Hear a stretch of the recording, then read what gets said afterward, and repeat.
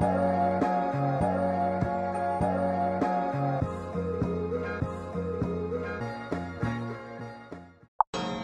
love you, bitch. Oh my god. I ain't gonna never stop loving you, bitch. Hells, what are you doing?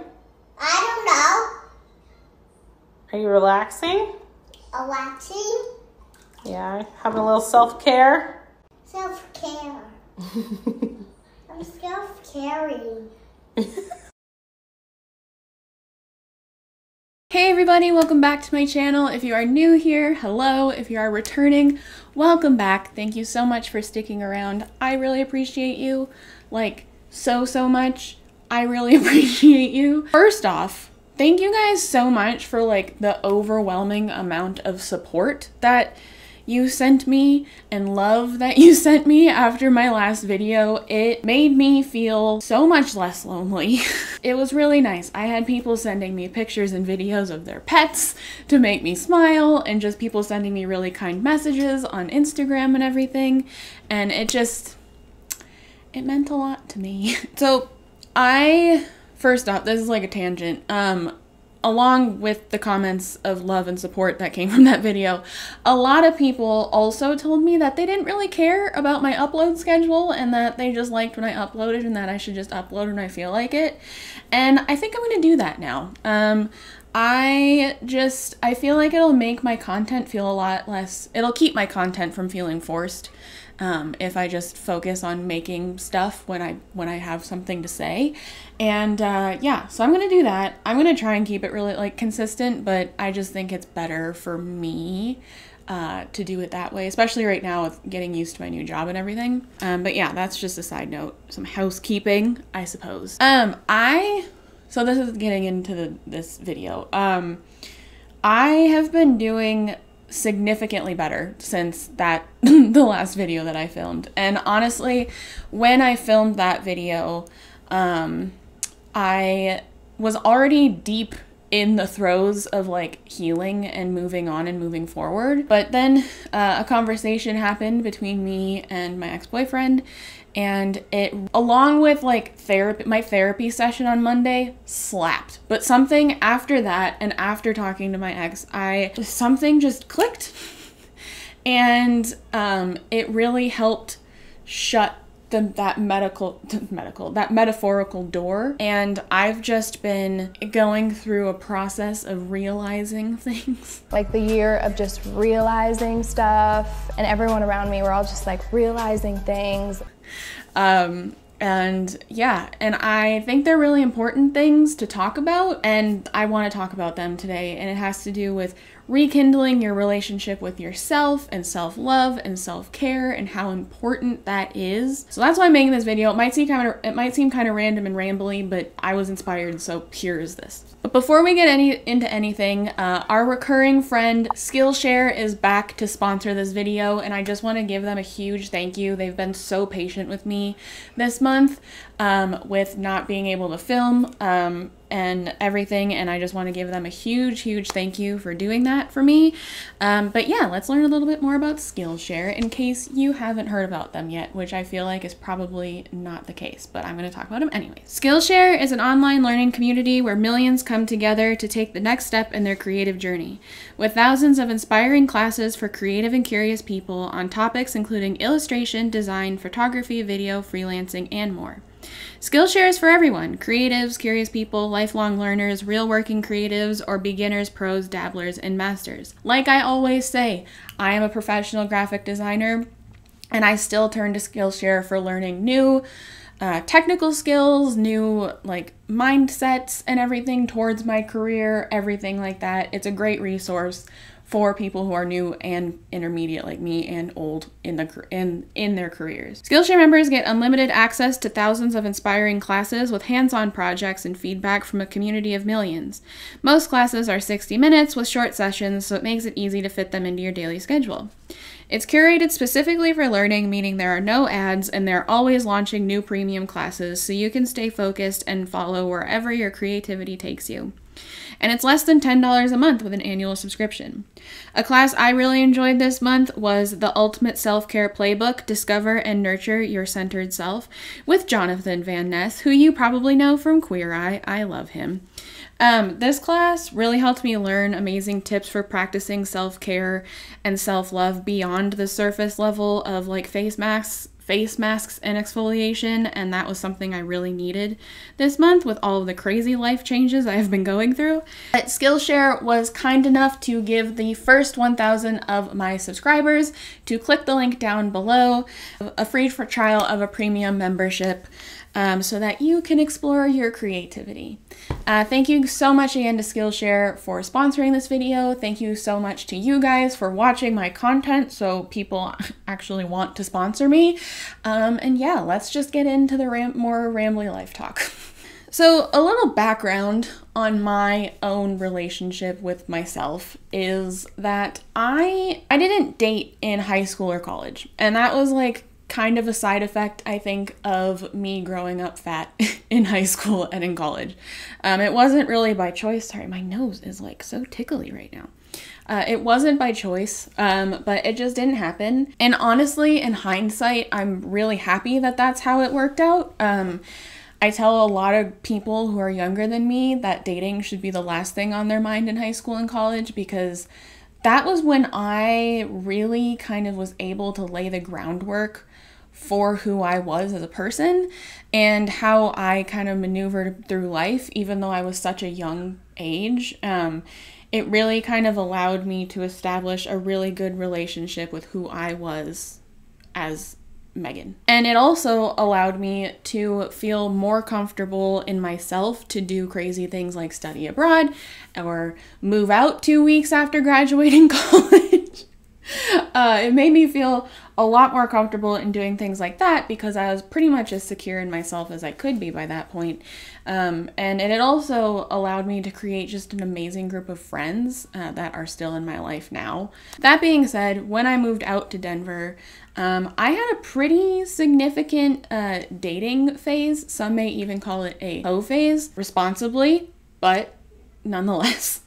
And I don't regret that for a second. I learned a lot about myself in that time, and it was fun, and I got to see Denver that way, and that's how I met people.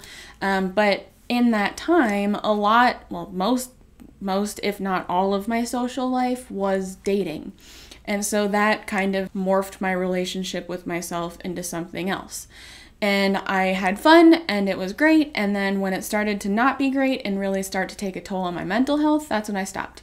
And it's coincidentally around the same time as when me and my ex-boyfriend met. And then we were together for 1.5 years. And this was my first like big real relationship. And I know that a lot of my identity got wrapped up into this relationship, and that's not a bad thing. Like, given the circumstances of us being like quarantined together for the most part and like all that kind of stuff, like it's to be expected. And I loved that relationship, and I really grew into myself more in that relationship, but a lot of myself was wrapped into it. And so now that it's over, I've really been doing a lot of work in therapy and having some like very big introspective moments with myself to kind of relearn who I am and what I like as an individual.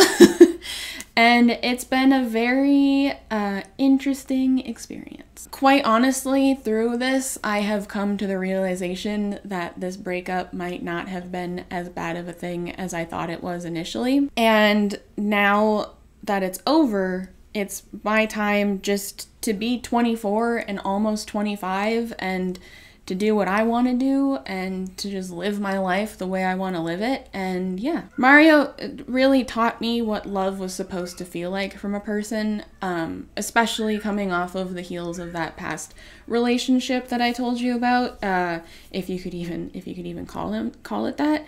And I will always love him for that. Like, that is something I needed to learn, and this was a really important like season of my life. But I love him for that, but there's a huge difference between loving someone and being in love with someone And I think I am starting to learn the big difference between those two things even more. I always knew that it was a thing, but like now that I'm kind of like having to go through it, I'm learning the differences. And now I'm learning how to be in love with myself. When you turn 25, which I'm turning 25 in September, that's when your brain is fully developed. Your frontal lobe is developed. You should be just the best at making decisions, right? And I have always considered myself like very mature for my age. I've always been told I'm really mature for my age. And so I never really expected to feel that big of a shift. But now that it's coming up, I don't know if it's making me more aware or whatever, but I have been feeling like these huge changes in myself psychologically that like things that used to be really important to me just like aren't anymore. And I haven't felt as like centered and content in my life as I do now. It's a really hard thing to explain. And the main reason I'm making this video is because I know a lot of my viewership are women. I know a lot of women watch my channel, which like, hey, and that's amazing to me and I love that. And I think this is a really important thing to talk about with other women and girls, because we are constantly told that like we are supposed to be nurturers and caretakers and etc., etc. And I want to tell you that I had this like weird breakthrough in therapy, which this might seem like common sense to other people, but like to me it was like groundbreaking. But like, it's okay for me to be selfish. It's okay for you to be selfish and to learn who you are and what you like and like all. And my dad has been telling me this my entire life, but I don't know why it took me a 1.5 year long relationship ending and like a 1.5 year of therapy and whatever to like finally figure it out. But like, it's okay to be selfish and to vouch for yourself. And I feel like as women, we are constantly told to do the opposite. And especially in relationships and caring for people under the guise that it's gonna hurt the other person. But like, you kind of have to have a moment and be like, what's best for me? And I'm obviously not saying like be rude or be mean, but like just look out for yourself, you know? Like look out for yourself, do stuff that you like, and everything else will kind of follow after. It's also okay to let go of someone that you love if you are not necessarily in love with them and if it's for your benefit. It's not a decision to be made lightly, but it's okay. And I know I was not the one that ended my relationship, but I had this thing after it happened that like we would get back together later and that I wanted that. But after doing some extremely hard work with myself in therapy and out of therapy, I've realized that I don't really want that.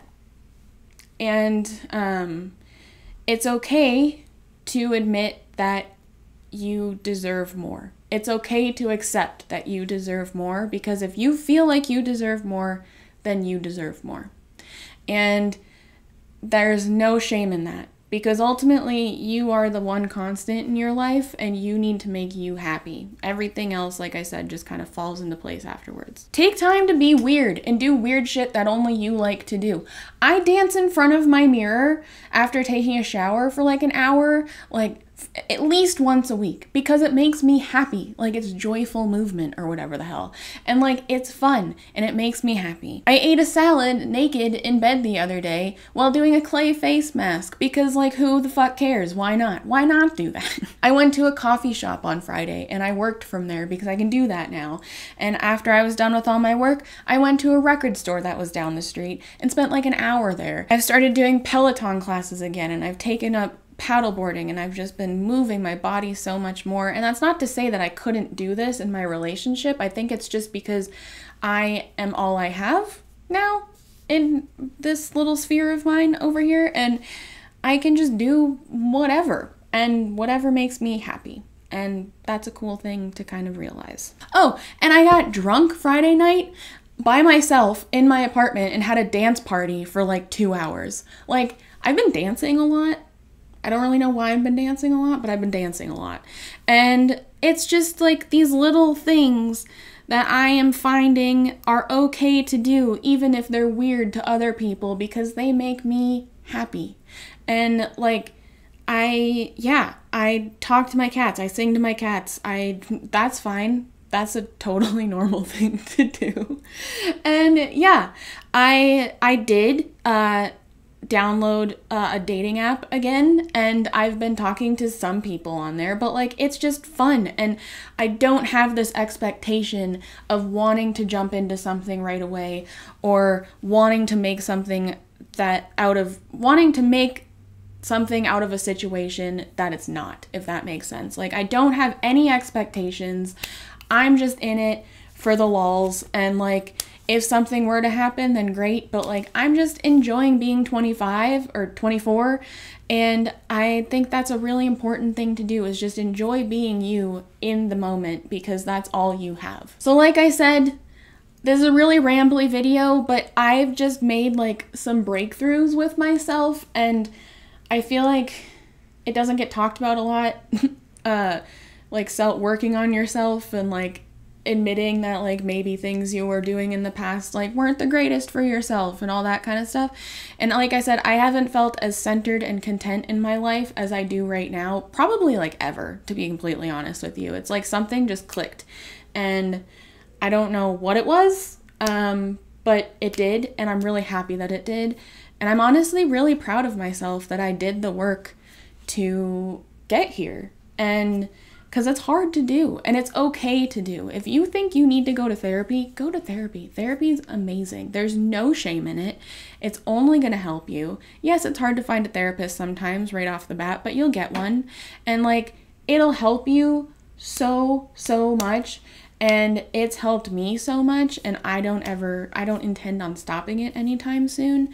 But there's no shame in going to therapy, even if you don't have mental illness. If you just need to like figure shit out, it's a great thing to do. I've been figuring shit out for the last like month and a half or so, and like hardcore, and it's been amazing. So friends, it is okay to be selfish and to rekindle your relationship with yourself, because at the end of the day, you are all you have, and you need to take the time to love you and be happy with you. And it's okay to make tough decisions for yourself. It really is. It's okay to be selfish. Obviously, like I'm saying, don't be a dick, but like, it's okay to be selfish and to do things that you need to do for yourself, for your ultimate happiness. My bangs are just like on one today.